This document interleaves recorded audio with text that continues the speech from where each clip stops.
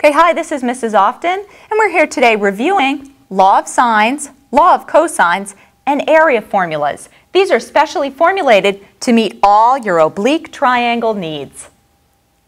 Remember that if we're working with right triangles, we can use law of sines or law of cosines, but it's easier to just use standard right triangle trigonometry. So our first review is law of sines. I've drawn this nice triangle here.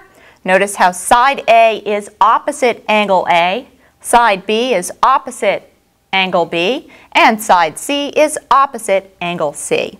The formula for the law of sines, seen here, sine A over side A equals sine B over side B equals sine C over side C. So these are three ratios. They're all equal to each other. You only need three pieces of information to make a proportion. However, you do have to always be able to make one pair of a side and an opposite angle in order to fill in enough information.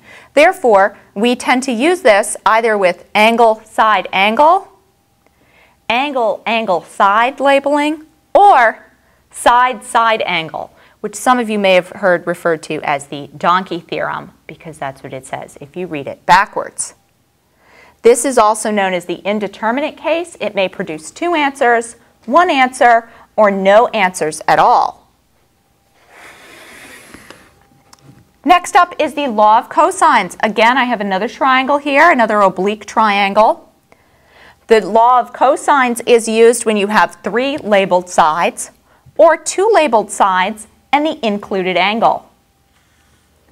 The formula for law of cosines is c squared equals a squared plus b squared minus 2ab cosine c. There's some alternate forms. If you're given, for example, side b, then maybe you want to write it this way. B squared equals c squared plus a squared minus 2ca cosine b. Or if you're looking for the length of side A, perhaps you want to write c squared plus b squared minus 2cb cosine A. Really, it's just a labeling switch here, but you do want to be sure that the side and its opposite angle are the ones that are furthest apart from each other in your formula. You can also adjust this to isolate that cosine of the angle expression. I haven't done that here. So I say law of cosines is like the super Pythagorean theorem. And if we cover up this little piece here, you see, hey, there's the Pythagorean theorem, and there's our correcting factor for the oblique triangles. Okay, so here's our problem. We'll use both law of cosines and law of sines to solve the triangle, that is, find all of the missing sides and angles. I'm going to solve for the largest angle, angle C, first, using law of cosines. C squared equals a squared plus b squared minus 2ab cosine c. So c squared is 13 squared, or 169, equals 12 squared, 144, plus 11 squared, 121, minus 2 times 12 times 11, and 2 times 12 times 11, I'm just going to use my calculator for ease of calculation, 264 cosine c. Okay, these two are like terms. I can combine them and subtract from 169. This is not a like term. Leave it alone. So I'm going to do 169 minus this 144 and 121. So that's going to be negative 96. Negative 96 equals negative 264 cosine c. That means that the cosine of c is equal to negative 96 divided by negative 264.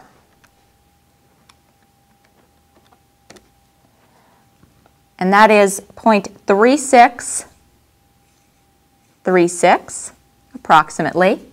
I'll take the inverse cosine of this,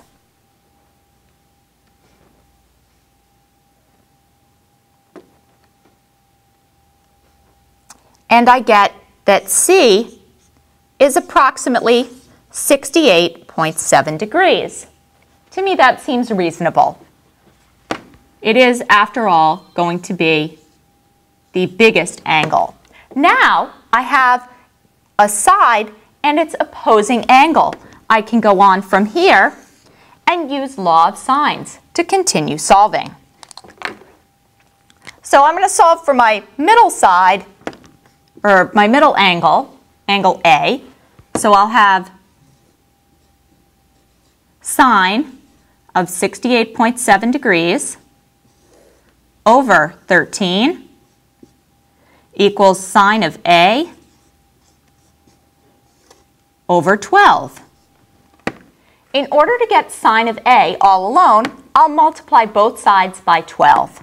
So I'll have 12 times sine of 68.7 degrees divided by 13 equals sine of A.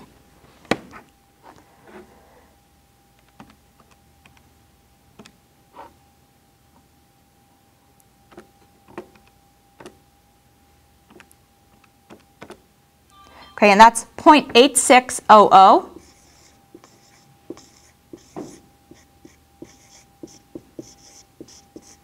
And just check this. You do want to be sure that you're within that -1 to +1 range for the sine function. Otherwise, you'll get errors.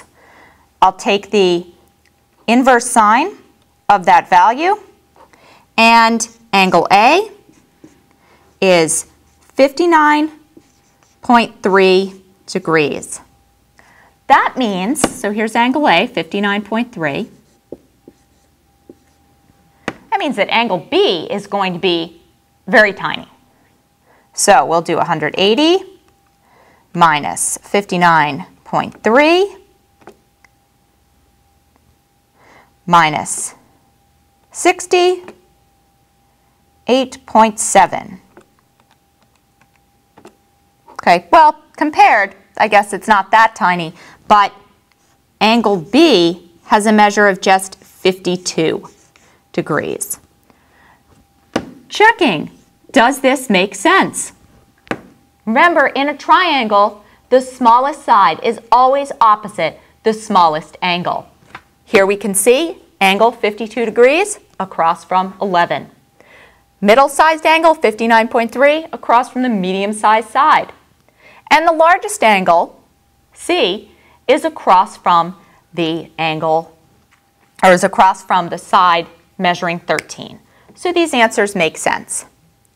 In solving this triangle, we started out using law of cosines, but finished using law of sines. You could have used law of cosines, but I think it's easier to use law of sines.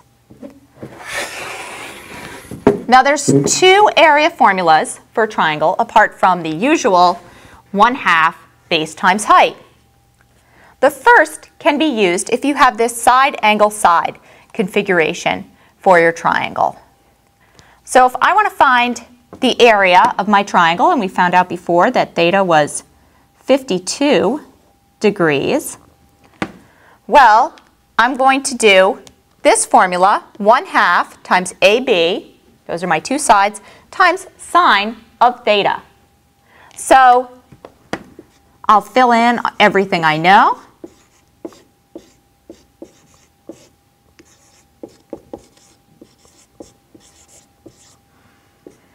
And I'll just evaluate to find the area. Now, sine of 52 degrees is 0.7880. And I'll multiply that by 13, by 12, and by 1/2.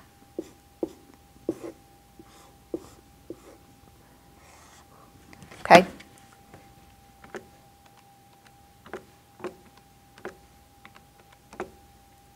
So I get an area here of 61.5 units squared.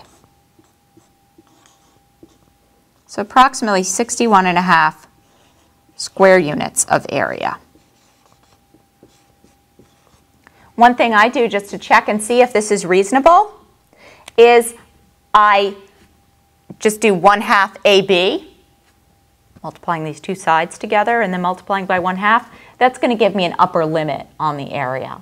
So since this value is less than that upper limit, I can say this does make sense.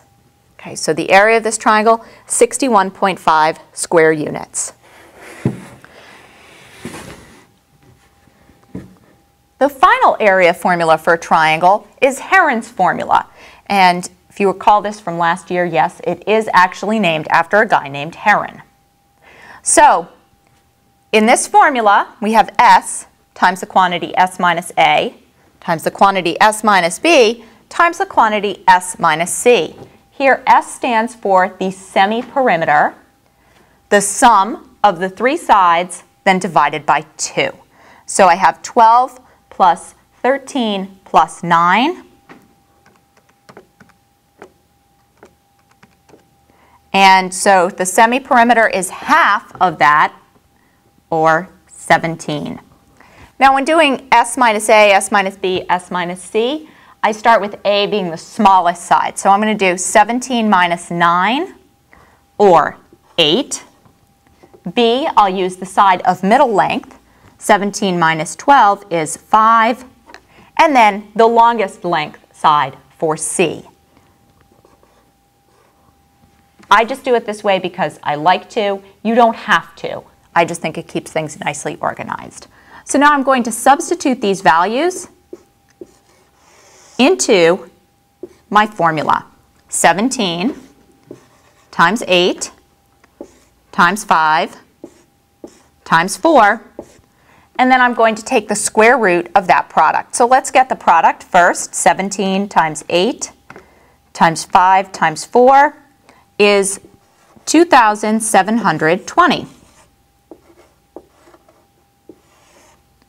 So I'll take the square root of that, and I get an area of 52.1 square units. Now, if I'm asking myself, does this make sense for an answer, I may want to think back to the last triangle I worked with, and I'll just pull that slide over. This was our 12, 13, and 11 triangle. It had an area of 61.5 square units. This new triangle is 12, 13, and 9. I would think that this would have a slightly smaller area. And what do you know? It does. So I feel like my answer is fairly accurate. Your other option here is to go ahead, use law of cosines, find one of these missing angles, and then use 1/2 AB sine C. So there's a brief review of law of sines, law of cosines, and two triangle area formulas.